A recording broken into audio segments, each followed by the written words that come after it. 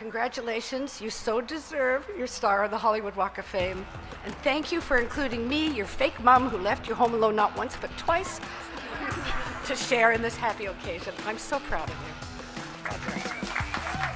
What's going on, everyone? Welcome to the Behavioral Arts. My name is Spidey and I use my degree in sociology and psychology, my certifications in criminal interrogation and body language analysis, and over 10 years experience as an award-winning mentalist to teach people behavioral analysis and practical psychology on stages and television shows all over the world. This week we're looking at a video of Macaulay Culkin, the actor who famously portrayed Kevin in the holiday classic Home Alone and Home Alone 2. Just last week he accepted a star on the Hollywood Walk of Fame and delivered a pretty heartfelt speech. Amongst the attendees was his on-screen mother, Catherine O'Hara, who also gave a very emotional speech. But what do their body language, facial expressions, and word choice reveal about what emotions they're actually experiencing on that stage? Given that the holidays are around the corner, I thought this would be such a great video to look at, not only because these are the stars of one of the most classic holiday movies, but also because there's a lot of really great nonverbal communication here that could teach us a lot about how to spot real emotions when they're happening. So we're going to start with Catherine O'Hara's speech. Now, once again, this is the actress who played the mom in Home Alone. She played Kate McAllister, and she gave a speech on this day at the Hollywood Walk of Fame ceremony to honor Macaulay Culkin and his career. Let's take a look. Oh, thank you. I didn't know. Oh, thanks, Mama. Oh, darling baby. I didn't know you were going to have to stand here and listen to this. I know, me They too. should give you a chair. I know, right? A chair for the I moved man. to the side so the sun's on me. Okay, Yeah. smart. After Home Alone opened, I went to see it at a Saturday matinee in a theater packed with shiny, happy children and their parents, and it was thrilling for all of us. But at one point, I saw two boys get up out of their seats, so not wanting to leave the movie, but after having already sucked back their giant sodas, they really had to go. So they started running up the aisle, and then suddenly panicked that they might miss something great. They turned around, looked back at the screen, and one of them said, "It's okay, no, it's just the mom." And they kept running. I say, bright boys, Home Alone was, is, and always will be a beloved global sensation. The reason families all over the world can't let a year go by without watching and loving Home Alone together is because of Macaulay Culkin. Yes. Yes, he had a most excellent script and a wonderful director, but it is Macaulay's perfect performance as Kevin McAllister that gave us that little every boy on an extraordinary adventure. I want to start by talking about a gesture that caught my attention towards the beginning of her speech. And it's when she's talking about having gone to the movie theater and she says that it was thrilling for all of us. And we see her hand open up like this and her hand moves outwards like this. So fingers up with this throwaway gesture. Now there's a lot of research out there on the orientation of the hands as we speak and the meaning that they might have.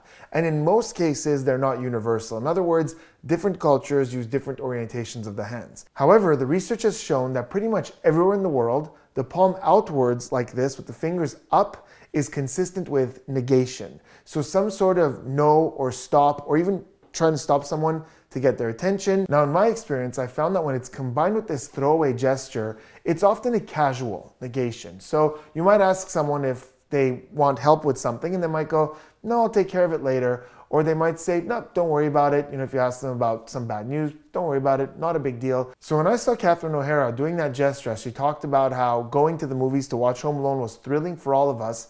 I was like, that's interesting. Why do we have a stop gesture with this throwaway? Was it not thrilling? Did something happen? And I was having a hard time with that. I was a little bit stuck, but I noticed two other things. The first is that as she's doing that, we see her eyes open up with her eyebrows going up.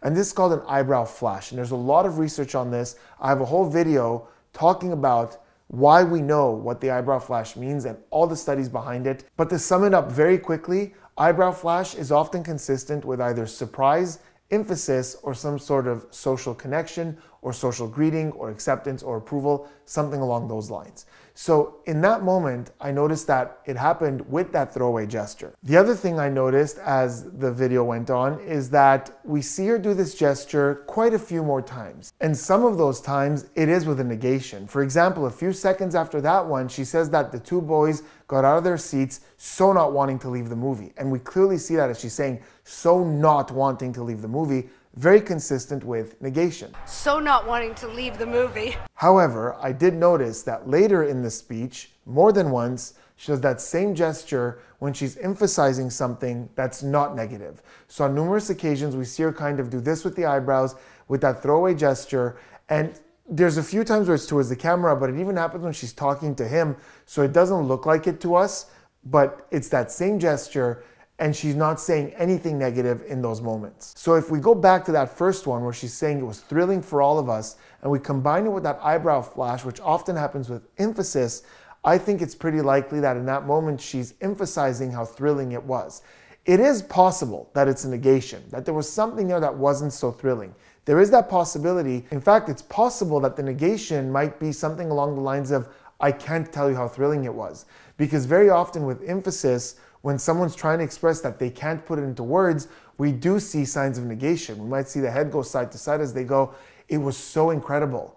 You might see that hand go like this. You might see shrugs, lip compressions, because the person's thinking like, I don't have the words. I don't have the words to tell you how amazing this was. Okay, moving on, let's take it from the top. So she comes up on stage and there's a hug. And I think this is such a great moment of behavioral analysis. And this will be a great little life tip that you can remember anytime you see two people hugging. Whenever you see two people hugging, ask yourself a question. Are you feeling that the energy is going inwards or outwards? Just look at it, use your intuition entirely. Is it going inwards or outwards? So sometimes you see two people hug and you could see kind of like it's the fingertips and their pelvis is leaning out like this and they're looking away with their eyes. And in those moments, you kind of can feel that, okay, either one or both parties don't want this hug to be happening. There's discomfort here. With this hug that we saw in the beginning, we really see the energy coming inwards. So the one exception is she doesn't completely wrap her arms around him, but she's been doing this for a very long time and she knows that a big bear hug like that can ruin the clothes, can mess things up, and then you have to come out of that and groom. So her arms are grabbing onto his arms, but notice how she's pulling him inwards. You could see that pull, you could see that tension. He's lowering his head on her, they're holding it for a moment, and we can really feel that they're kind of pulling each other closer. And it's not just the body language, it's also what they're saying. He says, "Thanks, Mama," in a very soft tone. There's also a pause, so no one's rushing to get out of this. And as they break away from it, there's laughter. As they break away from it, she gives him a bit of an arm rub like this. So no one's rushing, no one's distancing. It's a very warm moment before she begins to speak. As soon as she breaks away from that hug, she says, "I don't know you're gonna stand here and listen to this." And we see something classic. We see what we call arms akimbo. And arms akimbo is, again, a very studied body language posture, which is the arms extended like this. Now, like a lot of things, arms akimbo doesn't have one specific meaning. We can see it in a lot of contexts, but very often we do see it when there's a conflict, when someone's trying to establish that there's something here that needs to be taken care of. Notice how when we do this position, we seem bigger, we seem more like a threat. So when we're thinking of conflict or trying to establish some sort of authority, we might see arms akimbo. Now in this case, it's perfect because she's literally talking about a conflict, a problem that there is. I didn't know you had to stand there, get the man a chair. But if you notice her tone, it's that kind of exaggerated tone that she often uses in her acting. Stand here and listen to this. I know, me They too. should give you a chair. I know, right? A chair for I the moved to man. the side so the sun's on me. Okay, Yeah. smart. In fact, anybody who watches the comedy Schitt's Creek will recognize that tone because she's one of the stars of that sitcom and she has that very high-pitched, kind of dragged out tone that she's using right here. Do you not know my middle name? Of course I do.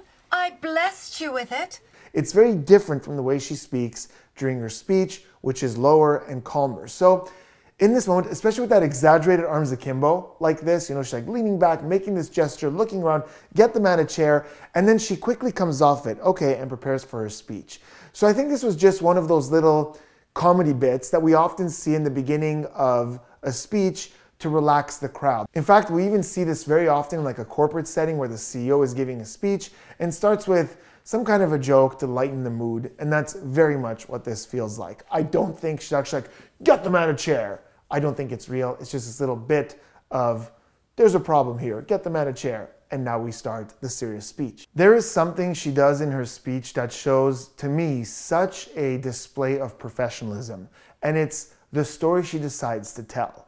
So the story she tells, I've seen so many speeches by so many actors, by so many performers, and the speech she chose to tell lifted him at her cost.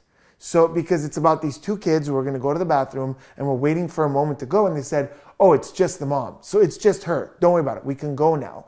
And the point she's trying to make is that people don't watch Home Alone for me. People watch Home Alone for you. Now, again, in the performance space, this is so rare because in most cases, in situations like this, where a co-star comes up to tell a story, it's usually a story that involves the two of them, something that lifts both of them. And as nice as that is, there's something about this that's so incredibly humble because by doing that, she's showing just how much more important he was and his role is and how much of an icon he is within that movie. The moment she talks about him and his talent and how we all go see the movie because of him, we see some grooming happening with him, quite a bit of it. So first we see him fix the right side of his jacket with his right hand. Then we see both hands come up, quite obviously, and pull the shirt out from under the sleeves of the blazer to make them visible. Now, grooming gestures is anything that we do to fix our appearance. And it's usually a really good indication that our focus has gone from external to internal. We are now thinking about how we're coming off. And this is a very natural moment for that to happen because she's putting the attention on him. And he knows how the media works. He knows that the moment she starts talking about his talent, his gifts, a lot of those cameras are gonna point to him because she's now mentioning him. And so I think that thought of him like, ooh, we're talking about me now, is causing him to fix that appearance as he's feeling self-conscious. There's a gesture towards the end that's really gonna solidify for me how she emphasizes certain sentiments. And it's when she's saying how his performance gave us that little every boy on an extraordinary adventure. And we see this no gesture. So the no gesture is one of the most misunderstood gestures in body language. So often in comments on social media or even articles, I'll see people say that, oh, whenever you see someone do this, it's because they're being deceptive. First and foremost, there isn't a single gesture in existence that can indicate that someone's being deceptive.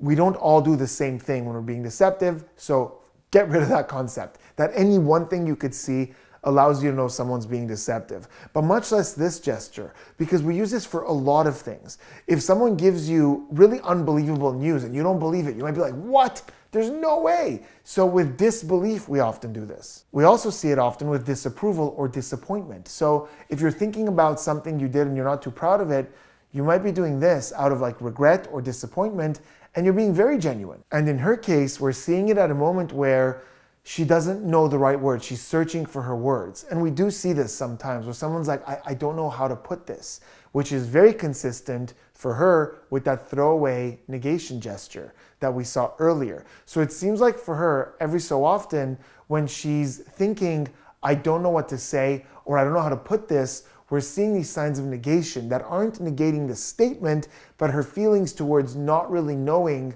how to put this. Speaking of that hand gesture, in this next clip, we're gonna see her do it again. It's not as extended, but it's that same kind of gesture, and she's really not saying anything negative or positive at all. She's just talking about how they made a movie. So that, again, is the reminder that for her, this kind of thing does seem to happen a lot with emphasis.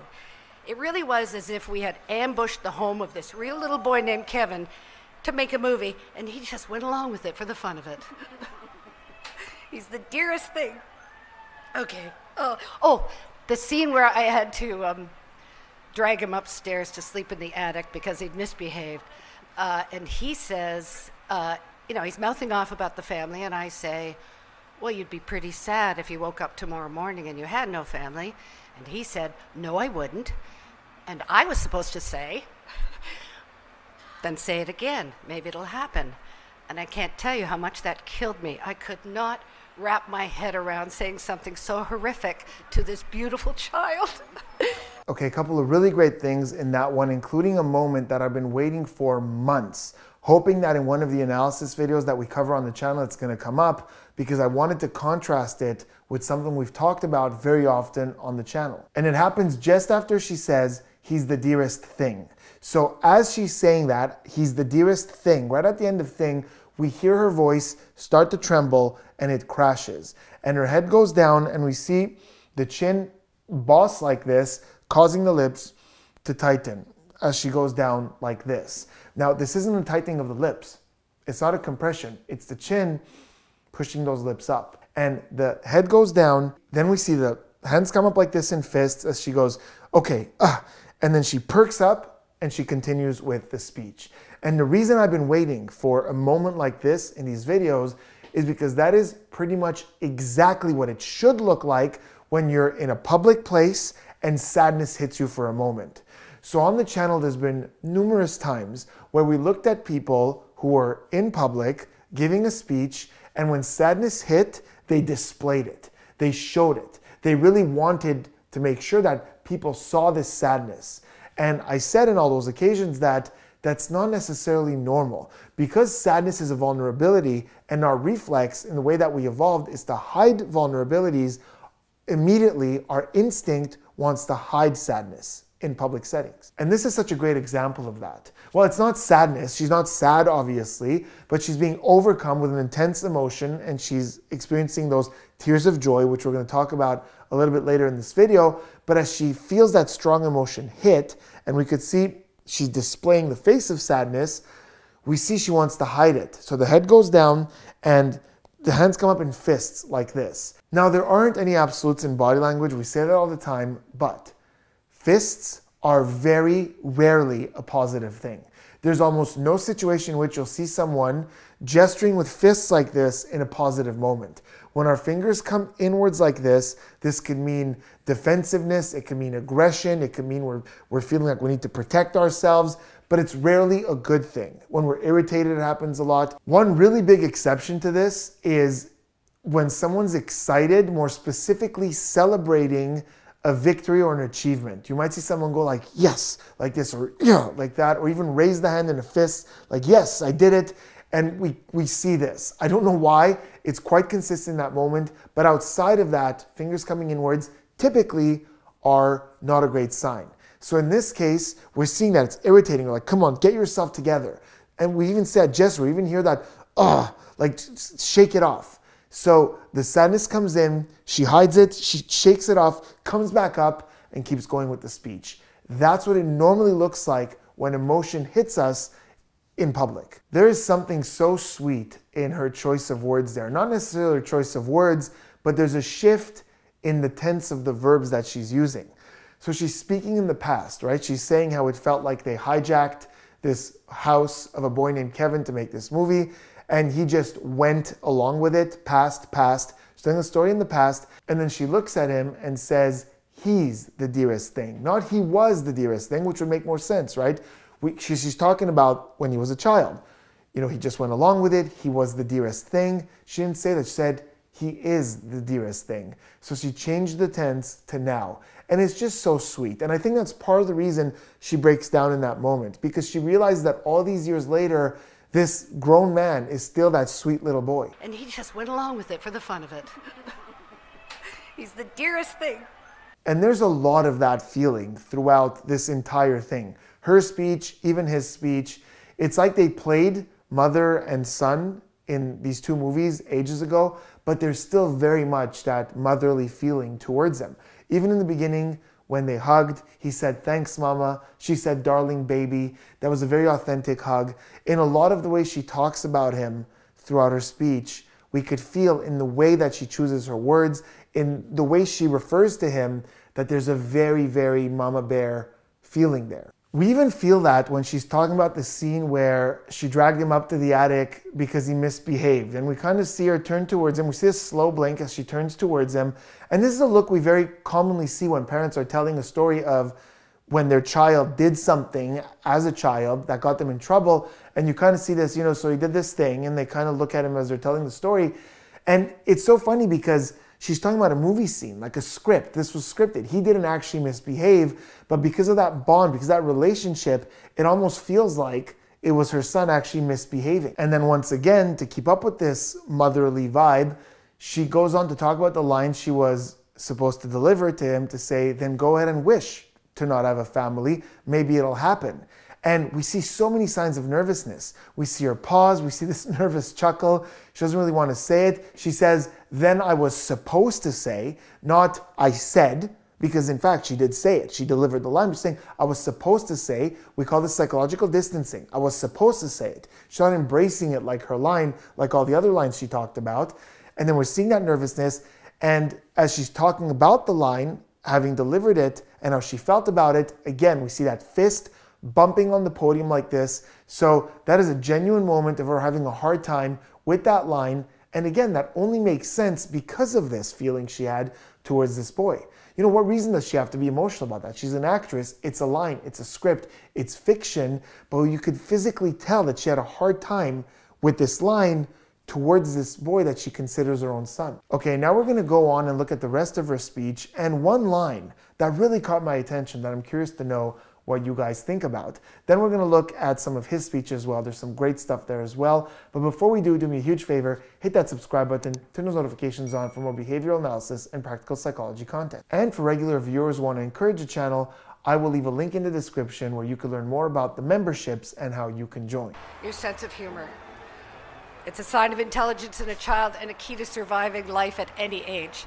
And you have, from what I see, you have brought that sense of sweet, yet twisted, yet totally relatable sense of humor to everything that you have chosen to do since Home Alone.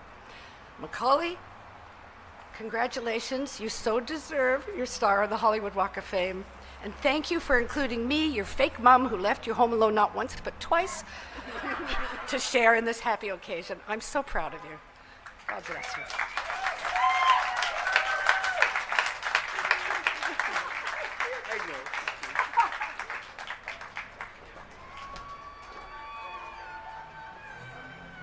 Okay, so at the end we saw that same hug, you know, warm embrace, pulling towards each other, and again with that arm rub at the end and a face touch, a very, you know, open palm face touch, very comforting. We hear that high-pitched laughter of hers, haha, of excitement, again, same as the first hug. So again, we have a very warm hug from two people who feel a lot of affection towards each other. Another thing some of you may have caught is again that hand gesture. It wasn't as obvious because she was turned towards him, but as she said, everything you've chosen to do, we saw that hand again. And that time, again, it's not a negative thing, saying like everything. So emphasizing like all the things, and we're seeing the hand move like this. So again, baseline, baseline, baseline for her. Somebody else, if I'm talking to somebody else who doesn't often emphasize this way or consistently does this with negations, then when that happens, I might say, okay, there's some sort of conflict or negation here. But for her, often with emphasis. Body language wise, we're seeing a lot of the same stuff from earlier, but there is one line that really caught my attention. And it's one that I'm familiar with,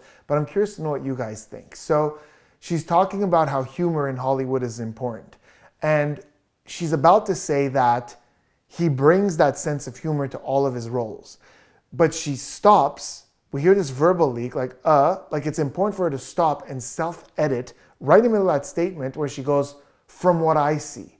So it's important for her to say, so the statement isn't, you bring that sense of humor to all your roles. It's, you brought your sense of humor from what I see to all your roles. Now that's really interesting. There's a self-edit there, but it's not just any self-edit.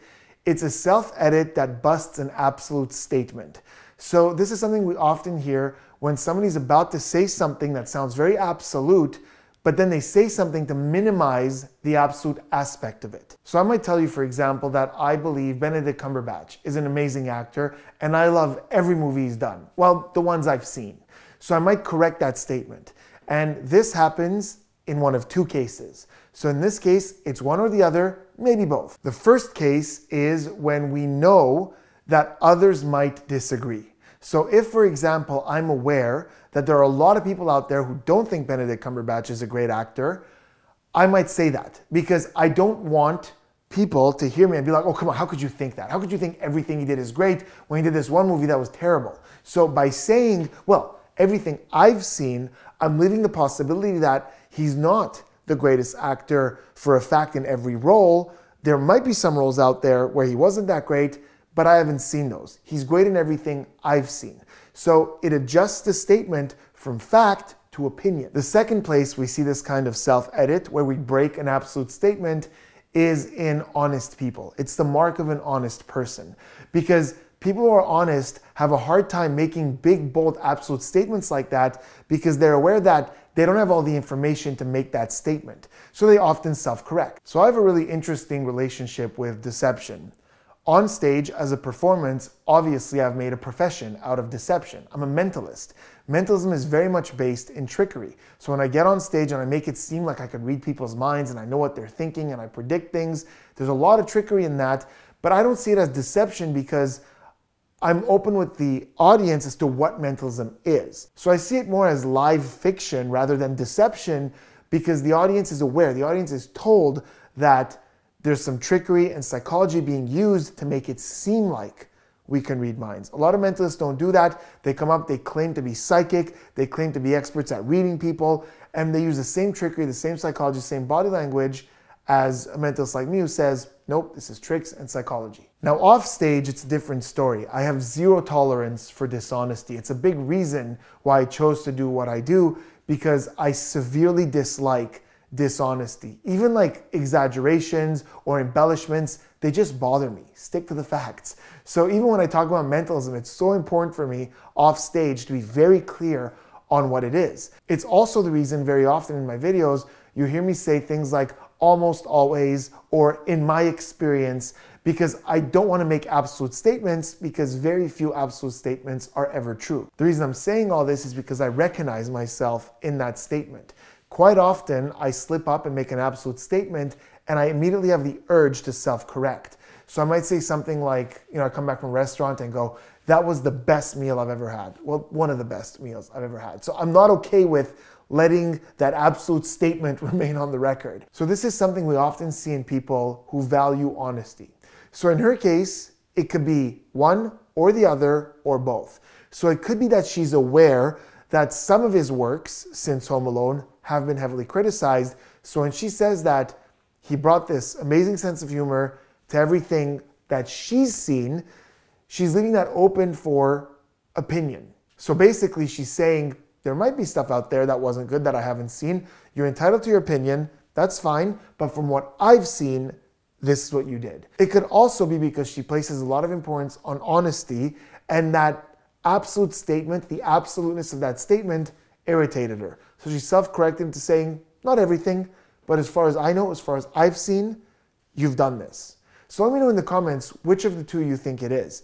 Is it her being aware that people might disagree, so kind of keeping that door open and turning fact into opinion, or is it adhering to honesty and saying that, well, I can't make the statement that it's all that way, just from what I've seen. What do you think? Let me know in the comments. Let's talk about him really quick. So at the end of her speech, he's moved by what she said, he's emotional, and we see a couple of things. One, when he laughs, not just there, but other times she's talking as well, he laughs with his shoulders. We see those shoulders wiggle as he laughs. The second is, right at the end there, as he's wiping his tears, it's not just a quick wipe away. We really see this display. The hand is completely open and he has these slow gestures and he goes up and does it numerous times and it's pretty much on display. So Macaulay Culkin is a very interesting individual. There are very few people on this planet who don't really have life experience not being famous. Most people who find fame even as a teen, but mostly 20s, 30s as adults,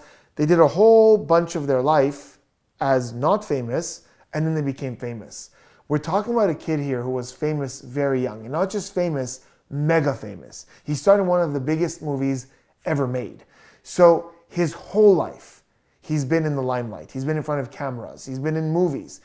He doesn't know what it's like to not be famous. I think he's constantly aware that there are eyes on him, that he's being watched. And I think that in this moment, to highlight the emotional impact of what she said, knowing that there's going to be articles about this, knowing that there's going to be videos published about this, I think he wanted a moment. It's not necessarily that he's exaggerating that, like he's getting on the mic and like starting to weep and cry, oh, it was so sad. But I do think that in that moment, he did make a moment of that for the media to know that her speech got to him. I think the tears are real. I think he's actually emotionally moved by this, but I don't think he has a problem letting it be known that he was emotionally affected by her speech. He's okay with that. And we see some of that in his own speech as well. So his own speech is making him quite emotional. And I think that's totally normal, by the way. I don't think he's lathering it on there on purpose and saying, oh, look at how emotional I am. This is so emotional. He's not being over dramatic. I think he's experiencing legitimate warm emotions during the speech, and he's totally fine with displaying that. So let's take a look. There's so many people that I love, and to feel that love back is just amazing. So thank you.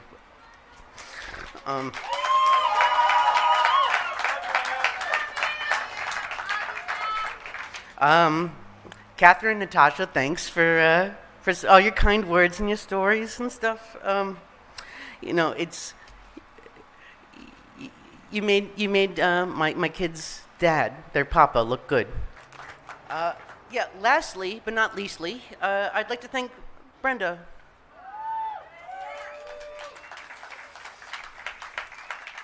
You are absolutely everything. You're my champion. You're the only person happier for me today than I am. You're not only the best woman I've ever known, you're the best person I've ever known. You've given me just all my purpose. You've given me family. You know, and after the birth of our 2 boys, you become one of my 3 favorite people. You're somewhere in there. But I love you. I love you so much. So yeah, to wrap things up, and in the spirit of the holiday season, I just want to say, Merry Christmas, you filthy animals. Okay, so his speech is actually quite longer than that. He thanks a lot of different people, but it's a lot of the same mood, a lot of the same atmosphere, a lot of gratitude, a lot of love. And I want you to notice there at some point when he's talking about his wife, which is where he got the most emotional, I would say, we do see attempts to stop getting overly emotional. We do see those pauses. We do see the chin go down when that emotion hits. We see hand to chest a couple of times, and hand to chest is a very genuine gesture. The research shows that when we see hand to chest on someone, we perceive that person as being more genuine in that moment. And not only that, but when we put our hands to our chest, we tend to behave more genuinely. So he's feeling that emotion, and he's not really aggressively leaning into it, but he's okay with it being there. But there are attempts there to mitigate it, to stop it before he goes on. So it's a pretty good balance. But throughout this whole thing, we are seeing genuine expression of emotional overload from him. Something that if you were to just show me a picture of, I would say sadness. We're seeing those chins come up. We're seeing tears. So we're seeing things that look like sadness, but there's no sadness here. This is a very happy occasion. Which brings me to one of my favorite studies in all of social psychology, which we talked about in last week's video, but I want to talk about it again because I really do love this study, and it's the holidays, and we should be talking about things like this. And this study was massive. It was done with thousands of subjects over dozens of countries, so it's really wide-reaching and includes a lot of research all coming together. And it was all about tears of joy. Why we look sad and cry in moments that aren't sad. Why does that happen? And it was narrowed down to 4 reasons. Across cultures, pretty much anywhere in the world, there are 4 things that seem to cause us to cry or look sad in moments of positivity. The first one is amusement. So quite simply, sometimes we're laughing so much that we start to cry. That one's a little bit different than the other ones because we rarely see a face of sadness there. It's just we're crying so much. We often see like this look of just exasperation, but rarely sadness. We're usually smiling and laughing with this one, but we still do see tears. These are the tears of amusement, and they happen when we're laughing a lot. The second one is beauty. In the face of beauty, we tend to not only tear up, but we see the face of sadness as well. It affects us in a way that brings out the expression of sadness. And beauty could be anything from seeing something beautiful in nature or beautiful music or art. And this is usually something that's going to give us chills. So when we have chills with those tears of joy, typically it's related to beauty. And it's also very consistent with that feeling of awe when we're amazed. Next up are the affectionate tears of joy. So these happen when we're feeling unexpected kindness or exceptional love towards someone. So the tears you see at a wedding, for example, the tears you see in situations where love is being exchanged, where there's compassion. And this one is often associated with a feeling of warmth. So when you have that, the warm, fuzzy feelings cause the tears of affection. Finally, one of my favorites to spot in behavioral analysis, because I find this really reliable, is not just the tears, but again, the full facial expression of achievement, whether we are proud of someone or proud of ourselves. And this one is very consistent with having overcome obstacles. So when we have overcome obstacles and we've achieved something, we see this. So very often we see someone celebrating a great big victory, and we might see this, or witnessing someone else do that. We might have the tears of joy. So think about how sometimes we watch a movie, and at the end, when we see someone really struggle with something and they accomplish it, whether it's a biography movie or a complete fiction, right at the end there, when they get the thing, it's a positive moment. We're not sad or crying when the obstacles are happening. It's at the end, we have the face of sadness, we have the tears of achievement. The reason this is my favorite is not only because I often spot it in my cold reads. You know, when I'm talking to someone, I could see that face of someone that made them really proud or involved obstacles, and I use that in my readings. It's not just that. It's also because research can explain this one. It's basically the sadness that was built up during the obstacles, but that we don't want to show because we have to be strong in those moments, coming out once the obstacles have been overcome. So when we're dealing with hardships, our body is in stress. And we know that when we're stressed, we can't show vulnerability. So when we feel safe, when it's all over, we feel okay with letting it all out. It's the awareness of the troubles just completely coming out because you overcame it. This is the exact same reason why very often we come indoors from the cold, and once we're indoors in the warmth, we go boom, like this. We're not doing that outside in the cold. We're doing it because the cold it's vulnerable. We're in survival mode. We can't show weakness as a reflex, but once we get away from that, now that we're safe, we're reacting to the obstacle. Same thing for the tears of achievement. So there it was, a really warm, fuzzy event, 2 great speeches with a lot of emotion and some really great behavioral analysis. Hope you enjoyed it. I'm going to quickly reiterate what I said in last week's video. Well, 2 things. The first is I worked on something really awesome and exciting that I can't wait to share with you guys. I'm just waiting for the green light by the decision makers to let me know that it's okay to announce it, which should come in the week, max 2 weeks after this video is released. And I'm really excited for you guys to see that. Keep an eye on the community page. I'm probably gonna announce it there, and then we'll talk about it in later videos, but I'm really excited for you guys to see that. The second thing is we're in the middle of my busiest season as a performer because the holidays bring a lot of corporate events, holiday parties that I actually fly out to destinations to perform at. So I really don't know what my upload schedule is going to be like. I'm really trying hard. This one is between 2 travel dates. So I'm going to try to upload, but I really don't know if I'll be able to during the coming weeks. So if I don't see you before the holidays, happy and safe holidays to you and your families. And again, please forgive me if I miss a couple of weeks. I'm trying to balance the performances with the videos. That being said, I really hope you guys enjoyed this video. I thought it was a lot of fun. For me, this movie is such an iconic part of my life. So it was really great to see this dynamic still exists all these years later. Hope you enjoyed it. Let me know in the comments, and I'll see you on the next one.